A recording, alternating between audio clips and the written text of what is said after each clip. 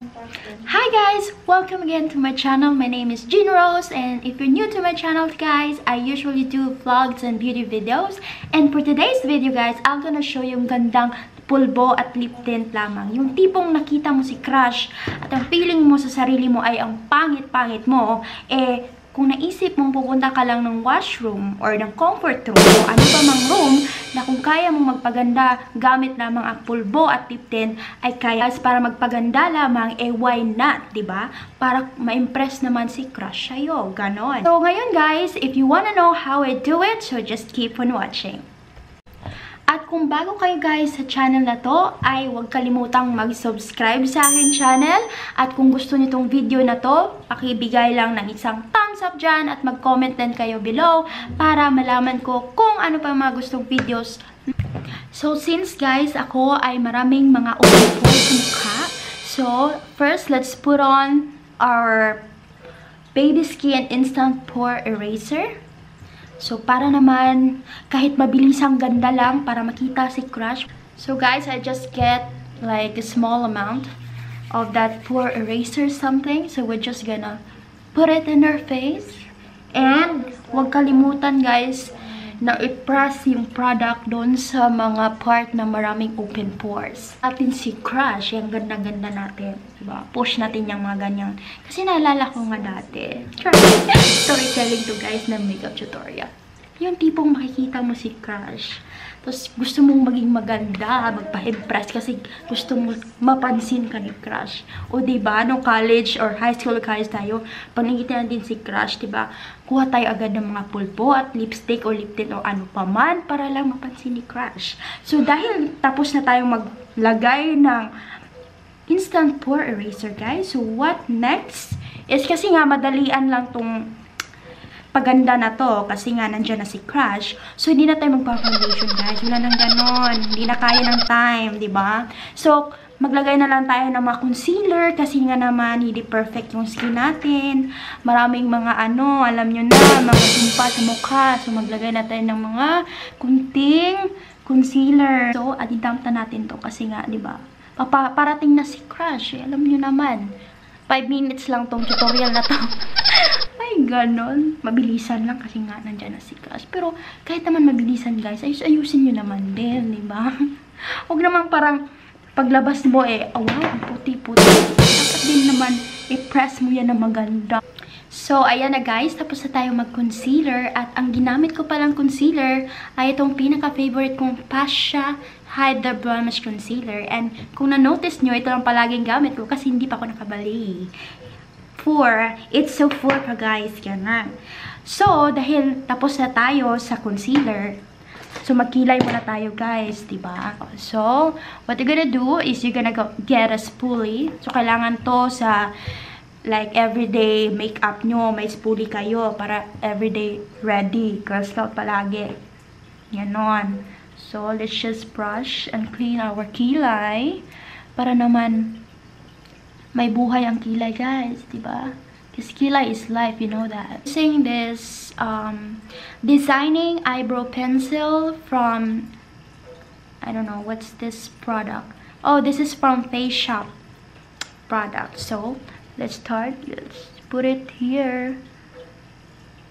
Anon. So, dito lang tayo sa may dulo.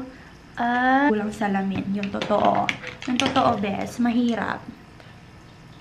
Kailangan natin ng salamin. Okay, brush. So, dapat, guys, hindi naman ganun. Sa sinasabi ko nga, hindi dapat plakak na plakak. Kasi nga, di ba madalian? So, walang medyo time na maghilay tayo, best. So, ayan guys. Tapos na tayo maghilay kasi nga, mabilisan lang. Wala tayong masyadong maraming time ngayon. Kaya, so, next natin gagawin is maglagay na tayo ng powder. Iset na natin yon using our Johnson's Baby Powder plus milk and rice. May ganun. So, kuha lang tayo. Lagyan natin sa kamay para mabilisan. So, as usual, diba dati guys, kamay lang yung gamit natin. So, para medyo may dating naman, gamitin tayo ng may brush. So, dapat meron din kayong ganitong brush guys. Sa red ready to go. Ready to go makeup kit nyo. So, maglagay na din kayo ng ganitong brush para anytime, ganon. Para naman medyo, di ba? May art. May art. Ganun talaga. Dati kamay lang, ngayon pa brush. Ganun talaga. Para social naman. Lumebang naman tayo kahit kunti. So, next guys, let's just put color on our cheeks. Para naman, di ba? Halatang kilig na kilig ka kasi nga nakita mo si crush. So, maglagay na din tayo ng blush on. Putting blush on, color in our cheeks. Wala, hindi na tayo mag-contour guys. Wala na tayo. Hindi mga pulbo at saka lip tint lang to. So, wala lang contour. Blush na lang. So, let's just put a little bit of color. And, I'm using this Elizabeth Arden Color Your Cheeks. So, let's see kung magko-color ba talaga ang cheeks. Meron naman. Parang orange yung ano niya, effect. Parang din siyang contour, in fairness. Kaya na, kung kayang kamayin, guys, kamayin mo na. Diba? Para mas mabilisan ang mga pangyayari. So, ayan na, guys. May color na yung cheeks natin. So, next, what I'm gonna do is, like, we're gonna put a lip tint on our lip. And this lip tint is from my CC. So, I guess she put it on my purse and she forgot, so I'm gonna use it now. So this is Disney Watery Tint, and I don't know what's the color of this one. So let's try to put it. Parang red niya. Ganun oh. Ganito. Swatch lang natin. Oh, ganun siya. So medyo pigmented siya guys. Kaya naman, lagay tayo ng konti. Dito sa gitna.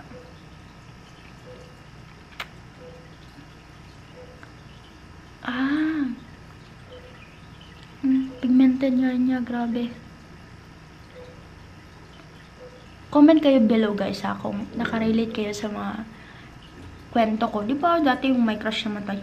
Sino bang walang crush dati? Kasi nga di ba, pulbo at lip tint, try natin dito sa cheeks. Lagay nga natin sa cheeks.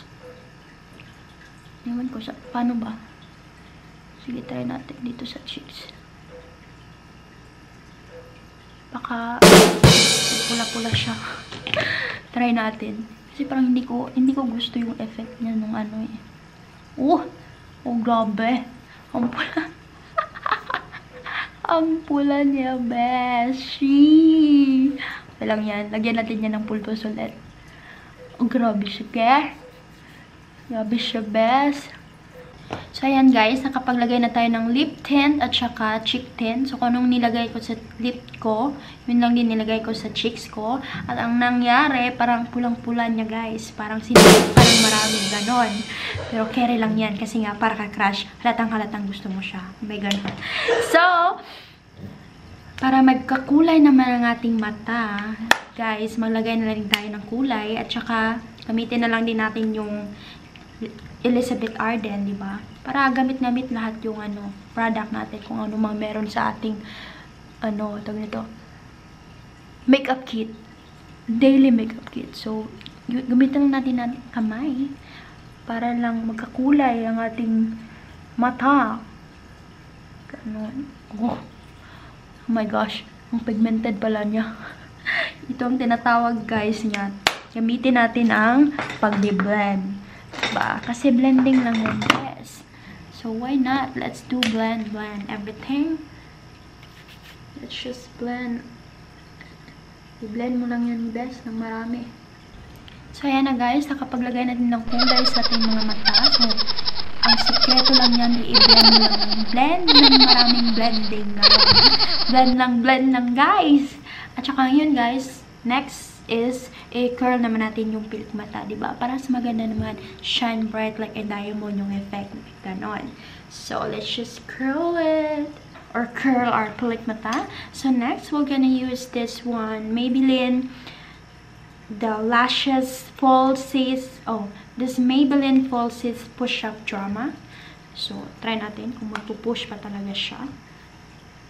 So, let's use it. Ang ganda niya. Ganda nito. Guys, I like this one. So, let's put it. Dahil sa nag-mascara ka na, todo mo na to. Todo mo na, best.